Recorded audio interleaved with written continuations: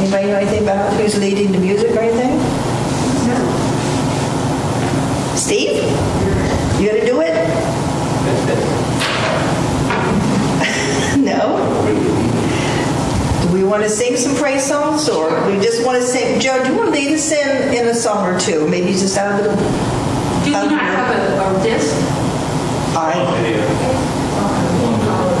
Okay, well, whatever we're doing for praise songs. We could stand and sing.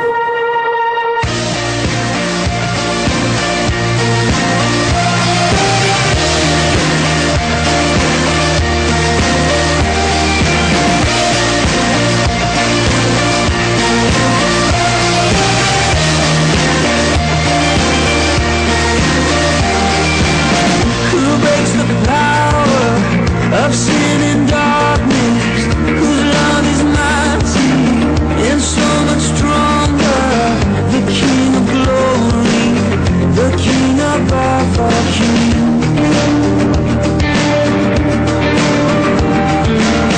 who shakes the whole earth with holy thunder and leaves us breathless in awe and wonder. The King of glory, the King above all kings. This is amazing grace. This is unfailing love. That you would take my place, that you would bear my cross. You laid down your life, that I would be set free. Oh, Jesus, I sing for all that you've done for me.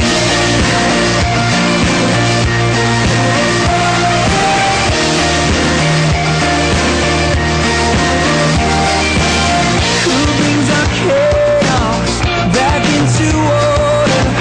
Who makes the orphan a son and daughter?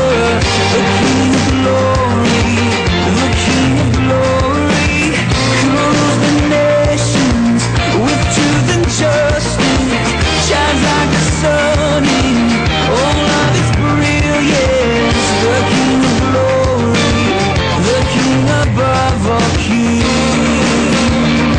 Yeah, this is amazing grace.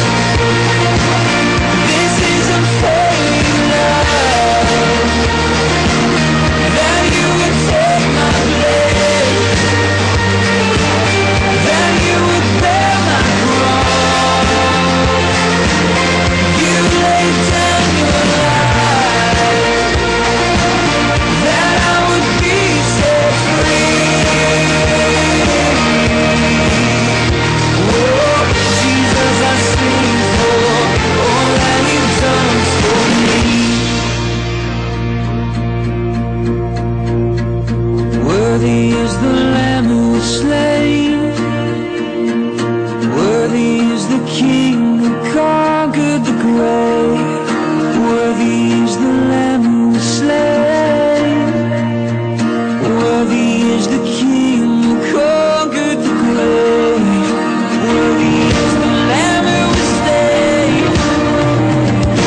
Worthy is the King who conquered the grave.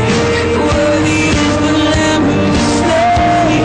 Worthy, worthy, worthy. Oh, this is amazing grace. This is unfailing love.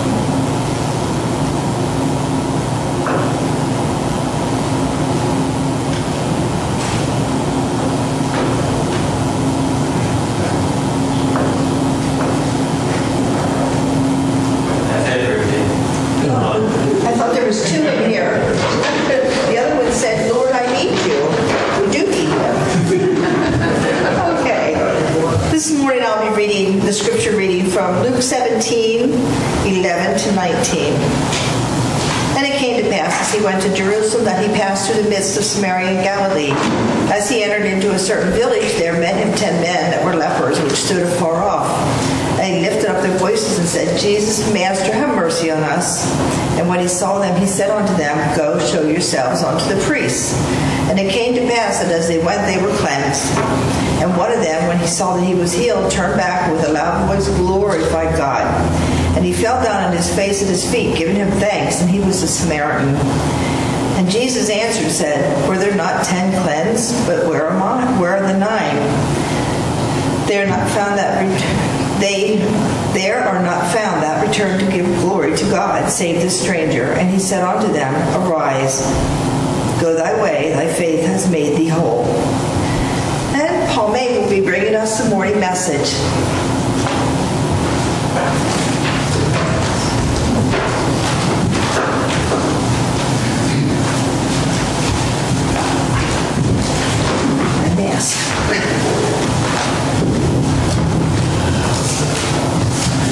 Well, good morning, everyone. Good morning. Well, it's nice to be invited back again, but under the circumstances, it's kind of a little sad story as well. Sorry to hear about Donna. That was quite a shocker, I imagine, as much to you as it was to me as well. But I'm sure your new interim pastor, John Houston, I'm sure, I never met the individual, I'm not familiar, but I'm sure he'll do a great job for you as well. And I'm sure it was quite a long process. I guess you had to have selected another pastor to fill in anyways, because I know Donna was planning on leaving, but not under these circumstances anyways. So let us go to the Word, to the Lord in a word of prayer before we start this morning. Heavenly Father, we just want to thank you for this time that we can spend together. We thank you for the fellowship that we have with one another here. We also thank you for our salvation that we have in Jesus Christ, who paid the ultimate price to forgive us for our sins, that we may have eternal life with him as we look forward to that time when he'll come again. Father, we just ask for your leading and your guidance. We ask for the Holy Spirit as he opens our hearts and minds here this morning to your word. Help us to see the things that we need to change in our life, Father, to conform more into the image of Christ, so that we can take that message to a lost and dying world. And it's in his name I pray. Amen. One of the things that we looked at here this morning that you already read, I'll probably read that again, is if you look there in Luke chapter 17, you'll see that now Jesus, we're walking here with Jesus at this section of the Gospel of Luke towards Jerusalem at this particular time. And for many months, I guess I'll need these. I had these worked on, but still need these sometimes. For many months, Jesus had crisscrossed Israel, preaching the gospel for the kingdom, doing many miracles and healings. He was casting out demons, speaking about judgment and hell and punishment, proclaiming the full counsel of God to awaken the people of Israel to the necessity of looking to him as their Savior and Redeemer. And it's actually during this period of time of Jesus' journeys, which really began back in chapter 9 of Luke, that he'll make that arrival here in chapter 19. But here's the miracle that involves 10 people with the most terrible disease, and that's the disease here of leprosy. And as we read that as he was on his way, he was passing between Samaria and Galilee, and he entered a village with 10 leprous people, and they raised their voices. And the thing is, they raised their voices, it was like, Jesus, Master, have mercy on us. And he showed them. He said, just go and show yourself to the priest and you're going to be healed. And they were cleansed. And the thing about it was one of them was a Samaritan. We'll get to that part of the story a little bit later.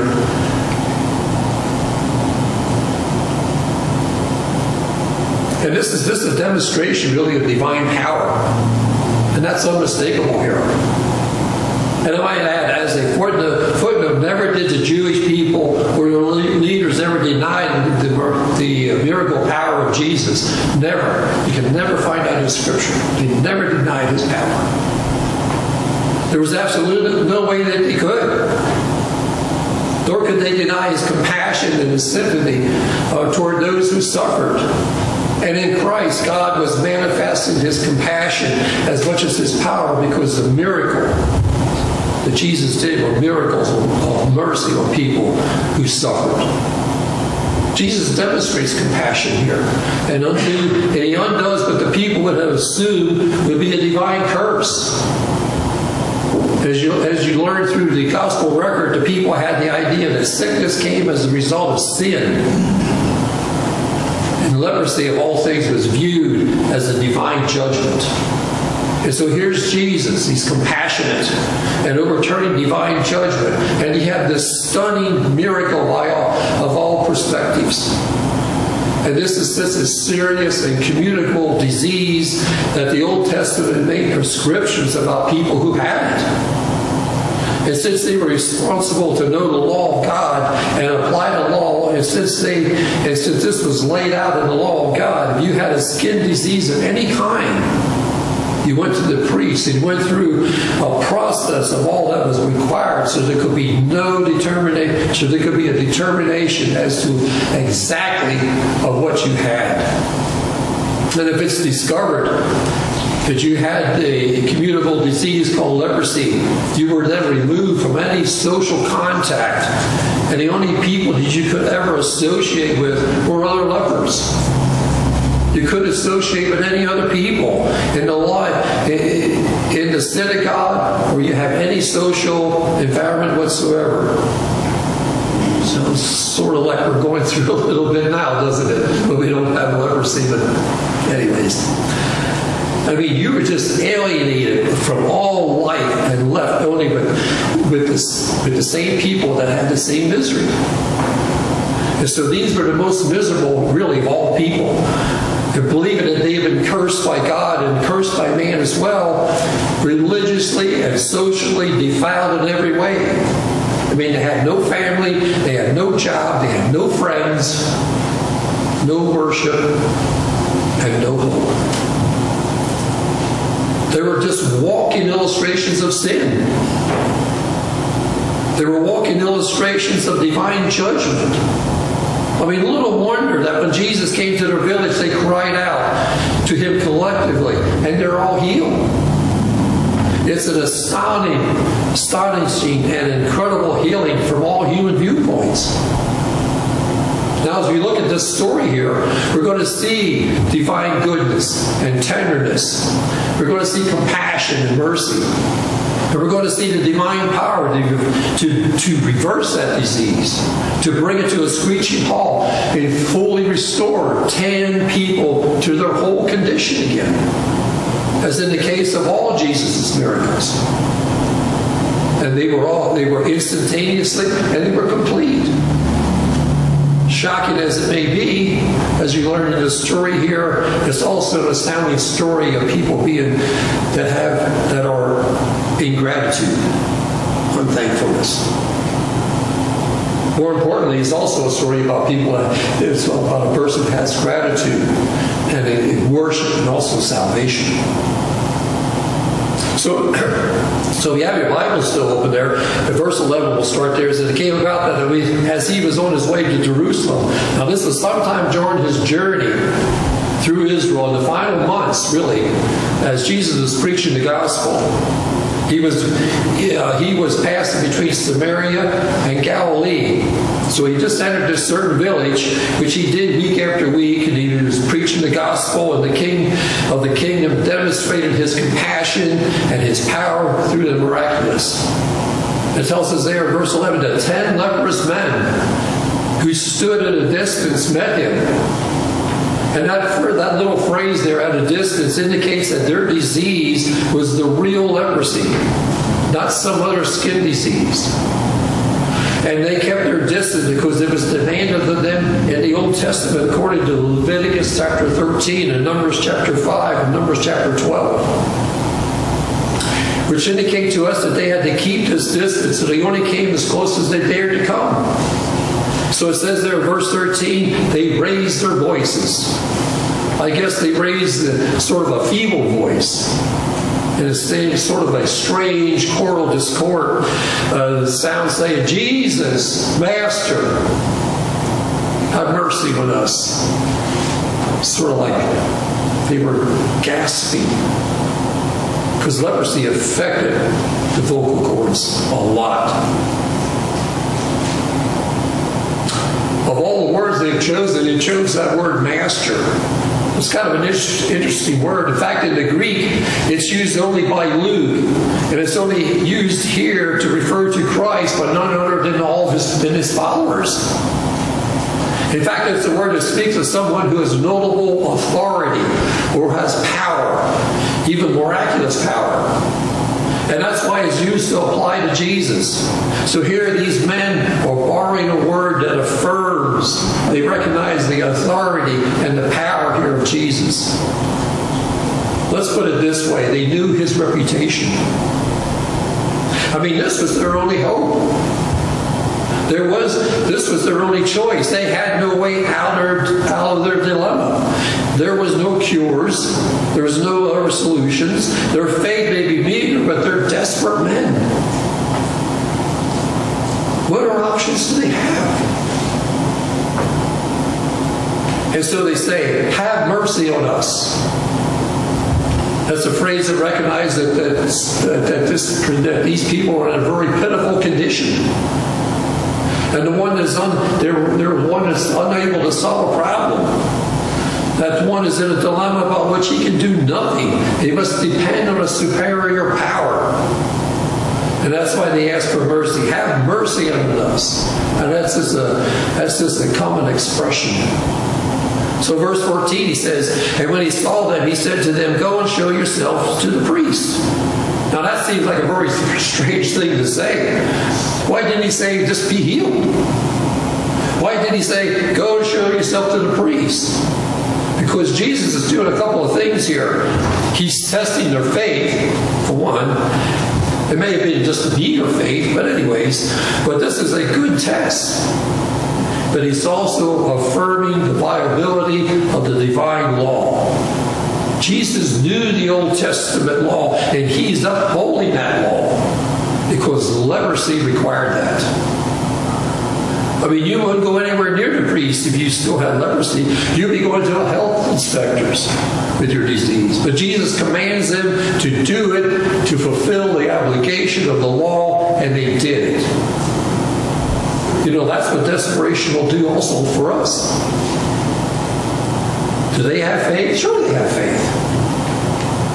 They have a meager, basic faith in a healer, and they have faith in the power and also the compassion of Jesus, because it says there in verse 14, it came about as they were going, they were cleansed. You know, one of the things that kind of stuns me every time when you read a story of a miracle is the understatement here of it. You would expect something like this, maybe.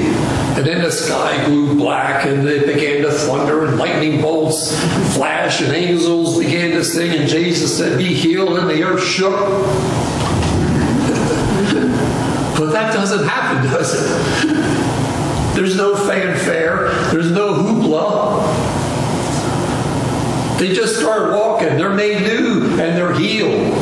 God is no respecter, folks, of persons, not even the most loathsome leper that was beyond the reach of his divine love. And that goes for anyone here this morning that doesn't know Christ as their Savior. There is no sin that he cannot forgive. Well, this was just in the normal course of being God. And they knew that they had to have the healing verified because Leviticus chapter 14 even prescribes what you do when it's verified. You have ceremonies and washings and sacrifices and all those kinds of things. And lepers are touched in certain places. And it's a huge thing when somebody is being certified they're cleansed from leprosy. That was a big thing back then. And here come 10 lepers, and they're going to have to validate this healing, and so they're going to have to become very reluctant, very unwilling witnesses to the compassion and the power of Jesus. But they're also going to be very clear eyewitnesses to the fact that Jesus overruled any assumption that these men were cursed by God. The thing about it is the priests too would be forced to confirm the supernatural power of Jesus. It also forces them to confirm his deity as well as his adherence to the law. So they became reluctant witnesses to his deity, and when the men arrived and went through this whole process, and the priest would have to validate that publicly.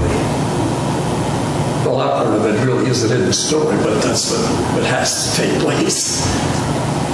And these lepers, they were believing in his healing powers, and they were desperate, and they obeyed, knowing that he had clearly demonstrated that power here in Israel. They really had no other option. As they were going, they were cleansed. Were they cleansed because they believed? Well, they were basically healed because Jesus chose to heal them, but it also involved their faith in it. There were times when Jesus healed people because they believed. There were many times when he healed people who didn't believe. In fact, there were times when he raised dead people and they couldn't believe. So there were times when faith played a role and times when it did. But in this case, Jesus asked them to show enough faith to do what he said. Now, all of them started toward the priest, isn't it? They all received a healing, but then the camaraderie was broken. Because it tells us here in verse 15, he says, now one of them, when he saw that he had been healed, turned back. One of them, when he saw that he was healed, he turned back. Only one. He stopped here in his tracks. He turned around, came back. He was full of joy, full of amazement, and full of wonder. He was just trying to process what this meant. Think about all the implications now of being able to go back to your family, go back to your friends. He understood the real implications of what had just happened. And what is that? He's been in the presence here of God, and he wanted more than just physical healing. He went back embracing the full potential of getting from God what he really needed. His heart was longing here now for a relationship with the divine healer. He wanted to fall on his face beneath the divine healer as a recognized sinner and worship and adore him, and as well as praise him and even thank him. He wanted something more than just a physical healing because he knew enough about the Old Testament to know that God wasn't just a healer, but also a redeemer and a savior. He's not content with just the physical. He understands the reality of his alienation and his need for reconciliation to God. So he comes back at the end of verse 15. It says, glorifying God with a loud voice. Perhaps it's a voice that was not able to do what it hasn't been able to do for years. He didn't have any more of a squeaky, raspy, affected larynx anymore. Now he could cry out with new vocal cords. This is a big, loud voice. This is sort of Luke's way of expressing the idea of great emotion. He just burst out in a loud voice. He comes back at the top of his lungs, just glorifying God, meaning he knew where the power had come from. He knew who had healed him. And he knew Jesus was more than just a mere man because he doesn't just glorify God, because verse 16 says he fell on his face at his feet and he worshiped him. And he knew. In fact, they all knew, Samaritan and Jew, that God and God alone is to be worshipped. And giving thanks to him, he knew it wasn't God and Jesus that had given him this gift. He couldn't restrain his praise. He couldn't restrain his worship. He couldn't even restrain his thanks. But his posture is there saying, I want a relationship with you. I want everything you have to give. Because he knew he was in the presence of God. Kind of an interesting way to look at that, isn't it? So what are the other 9 guys doing? Well, they're moving toward the priest. Probably with this view in mind that we're going to go to the temple because you only have to go there to make the sacrifice that required one who's been cleansed. But the thing is, God doesn't dwell in that temple. If you remember from the Gospel records, Ichabod was written on that temple long ago when the glory departed. And that's why Jesus said in John chapter 4, the time is coming when you won't worship God in Jerusalem or in Mount Gerizim, because you're going to worship God in spirit and in truth, and you're going to worship him from the heart. But most significantly, this man knew where to worship God and where God really dwelt. He goes back to the true temple of God. He recognizes that whenever the compassion and the power and the grace of God is, that's where God is. Jesus is the true temple. And God doesn't dwell in Jerusalem. He dwells in Jesus, and this man knows it. And he also knows that God offers more than just a physical healing. This isn't the real issue in his life. That's only a temporal detail. He returns not just to be thankful for a healing, he returns to seek what his soul really desired and needed, and that's salvation. How do I know that? Because that's exactly what Jesus gave him. And here's the punchline. And he was a Samaritan. Ooh, man, that was a crawl. That was a burr under the saddle for the Jews. The least likely from a Jewish viewpoint to be healed, he was an outcast. And the only reason he could associate with these other Jews was because they all had leprosy. They were all lepers, and their common misery made for a normal social separation. Surely no one would expect God to heal a Samaritan, but God did heal one. And this man knows that God isn't like the people that he's used to. He knows that God is a Savior and a Redeemer, and he comes back and he worships. So verse 17, Jesus just answered and said to him, he said, and here he gives us 3 rhetorical questions here. To sort of drive home an important point of ingratitude and indifference. He says, were there not 10 cleansed? Well, the structure in our Bibles, by the way, expects kind of a positive answer. Were there not 10 cleansed? Well, there were 10 cleansed, weren't they? I mean, they all were cleansed. That would be another way to say that. And then Jesus asked the second rhetorical question, but the 9, where are they? The where is sort of a last and a sort of a punctuation point place of primacy here. In other words, it would read like this in the original, but the 9, they are where? They ought to be here, isn't it? They're where? There's no answer.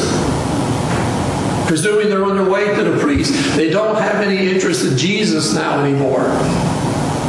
They got what they wanted out of him. They're very shallow, very superficial. They have no desire to worship him, no desire to glorify him, and no desire even to thank him. They don't see him as God. They don't fall down and give to Jesus what we only give to God. And again, we're face to face with this dominant attitude among these people that we see all through the ministry of Jesus. We're the chosen people of God. And God gives us what we deserve. That's their attitude. They're sort of like that rich young ruler. No sense of remorse, no sense of desperation. They're not looking for a savior from sin. They're looking for a political Messiah. And they're looking for somebody who will feed them free food. They're looking for somebody who will heal all their diseases. They'll take all that, but don't want anything else. You know, folks, we got a lot of people like that in the evangelical world today who's offering that kind of Jesus. There are people who only come to church with that kind of an attitude. Well, this one man knew that he needed a Savior. He knew that he had come face to face with God, and his soul here was traumatized. He knew he was a sinner, but he knew that God had shown him mercy, had shown him compassion and kindness, and also showed him power. He could process the implications of what just happened. The others, well, they were just hard-hearted, weren't they? Satisfied nothing more than with themselves. They sought nothing more from Jesus. And you know the sad thing is, Jesus doesn't have anything to offer us on a permanent basis unless it's eternal life and salvation. We don't come to him for that. We kind of cheat ourselves out of what he really came to bring.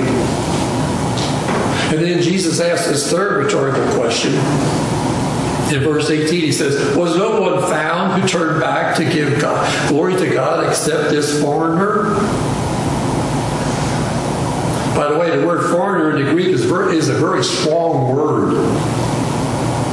Nobody came back except this man of another race. By the way, the word foreigner was really written on the outer wall of the temple, forbidding any foreigner from access to the temple precepts. The area is only allowed for the Jews. I mean, there was a court of the Gentiles, but they couldn't go anywhere beyond that. He's the foreigner. He's outside the covenant. He's outside the people of God. He's outside the promises. He's outside the adoption. He couldn't get near the inner court, the Holy of Holies. But he fell on his face before the Holy One himself and worshiped in humility and joy. And the thing about it is, the other 9 just walked away to their dead, cold, blind religion with no more interest in Jesus at all. So verse 19 just sort of reaches the end of the story. And he said to him, rise, go your way, fulfill the law, go back to the priest, your faith has saved you. Well, the English is sort of misleading a little bit.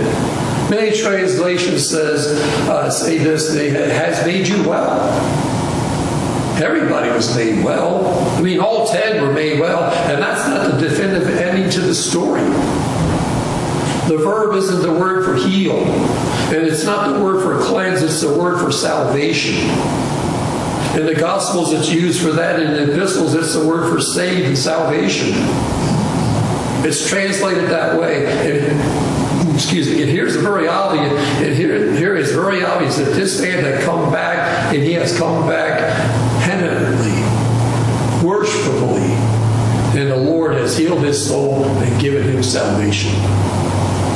It should be translated as it is in Luke chapter 7, verse 50. Your faith has saved you. And this refers to the second miracle for this man. Not only was he healed from leprosy, but his faith has also saved him. He has salvation in the Lord Jesus Christ. So what's the point of all this? Well, there's a big point here. Big picture.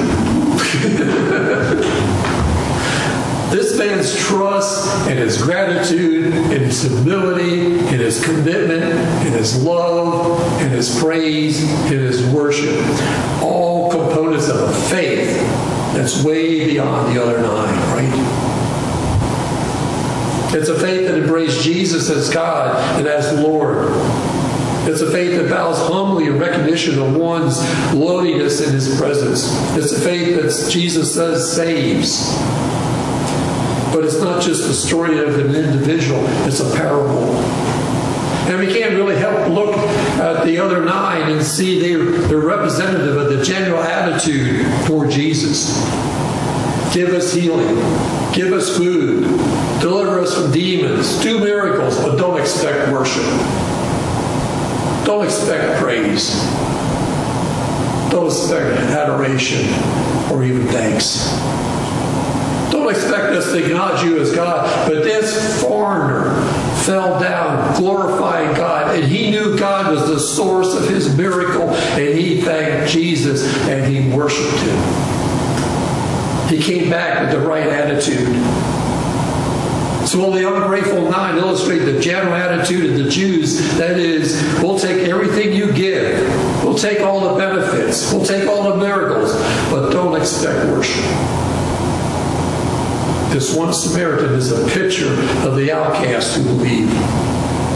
It might be the Jews who are the tax collectors and the sinners, the riffraff, the scum, the thugs, the lowlifes, the prostitutes who surrounded Jesus, of whom he said he come to call the sinners and not the righteous. Everybody heard the message. Everybody enjoyed the benefit of Jesus' power. Everybody basked in the wonder here of his teaching, his miracles, but only a few came and fell at his feet and glorified him as God and worshiped him and humbled themselves and offered him thanks. The majority, we're just the takers. The small group were the ones who gave him the worship. The majority were content with just fixing up their life a little bit. Just superficial, just temporal. The small group wanted him to change their soul and transform their hearts. Well, the warning here is that we can expect the goodness and the common grace of God. And we do. The whole world does. Doesn't he make the sun to rise on all of us? The rain to fall on the just and the unjust?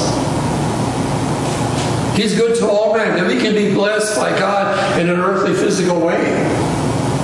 We can even be blessed to hear the stories of Jesus and the gospel truth. And we can say, I'll take what I get.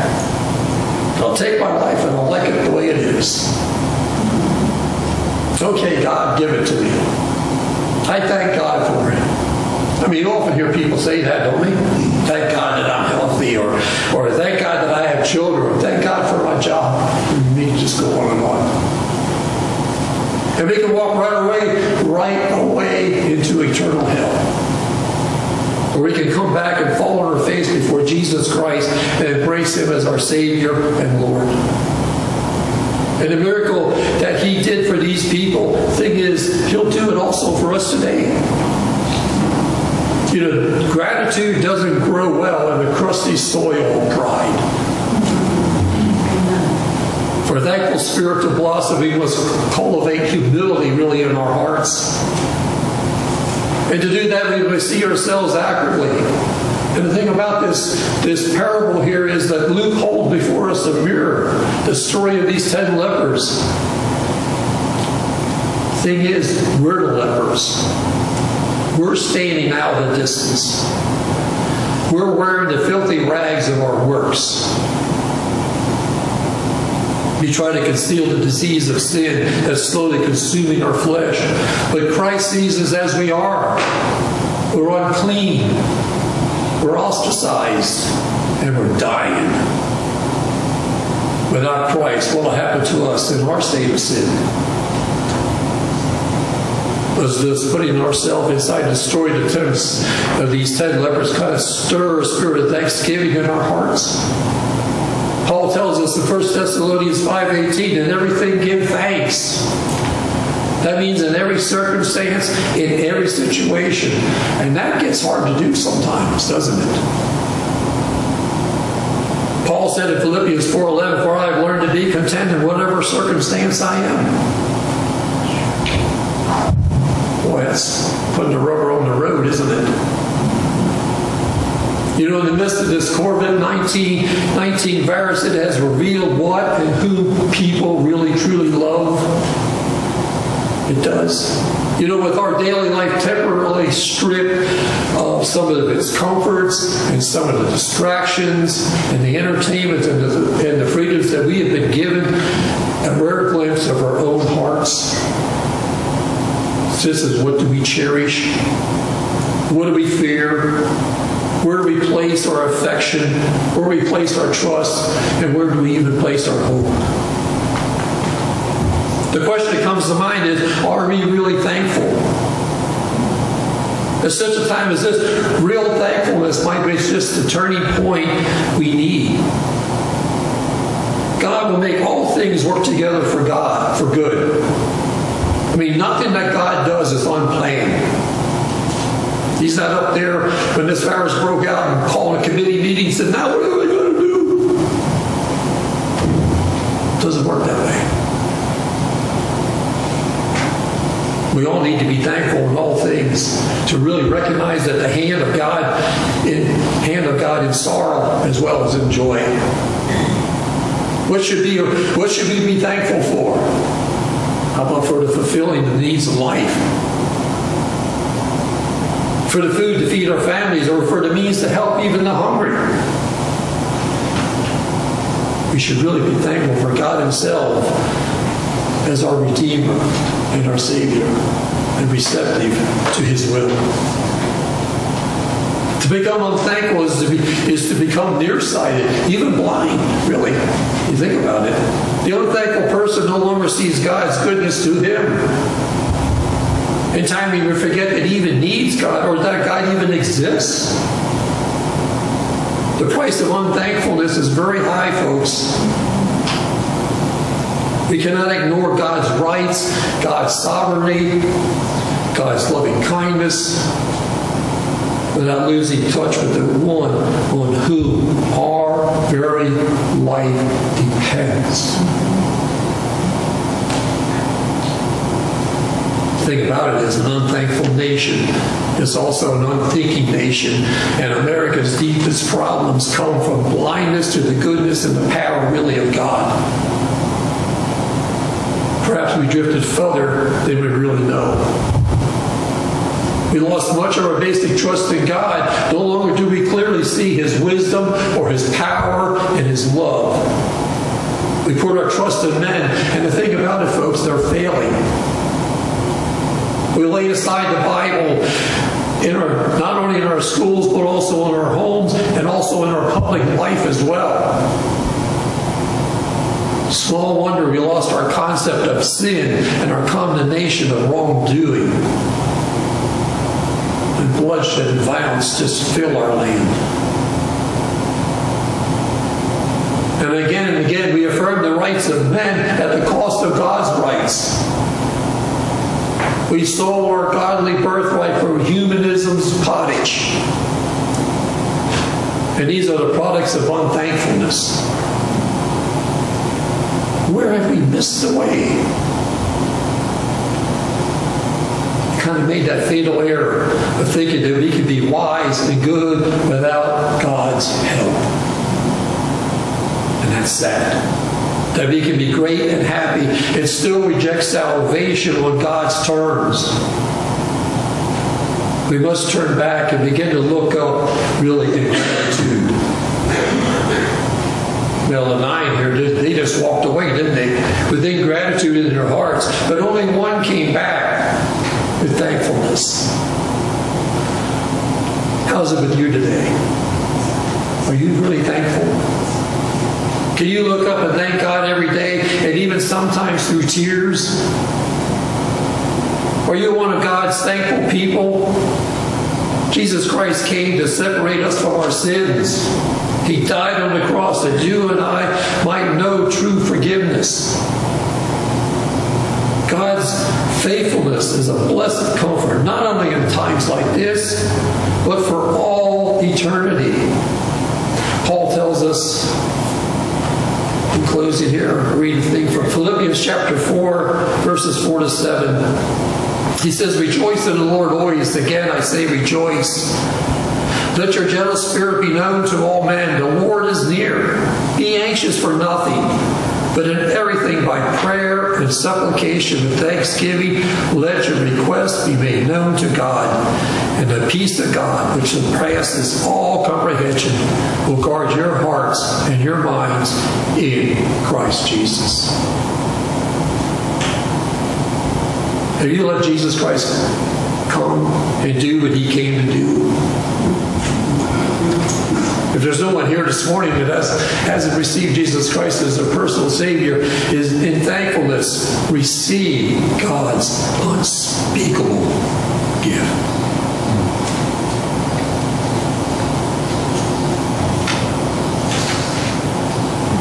Let's pray. Father, we just looked at many things here this morning. You know what's on our hearts. We can't hide that from you. You know us inside and out. Today I ask, Father, that you help us to change our hearts and minds to be a more thankful people, trusting in you, as you give us the guidance and the wisdom that we need.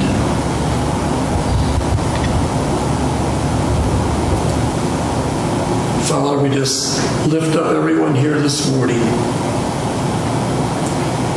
in praise and thankfulness,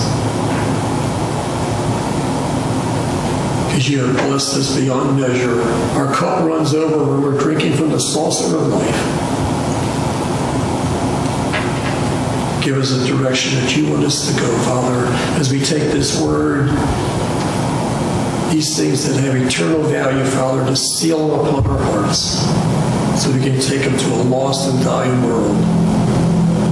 That Jesus Christ is the only way, the truth, and the life, and no one comes to you but by him. And this I pray in his precious name. Amen.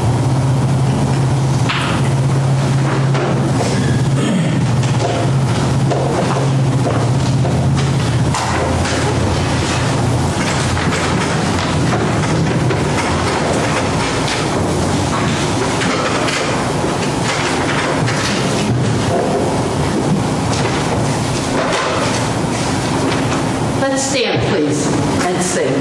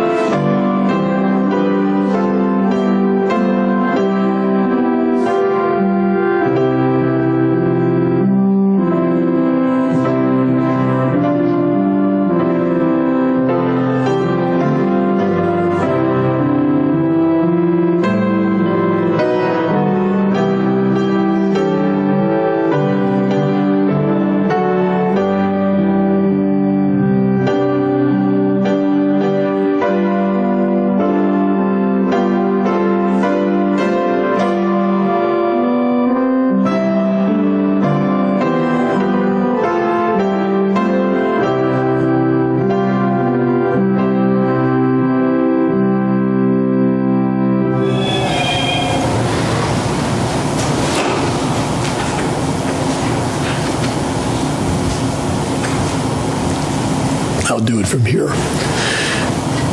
As we receive the benediction today, I'll read from the one from Jude. It says, "Now to him who is able to keep you from stumbling, to make you stand in the presence of his glory blameless with great joy, to the only God our Savior through Jesus Christ our Lord, be glory, majesty, dominion, and authority before all time, now and forevermore.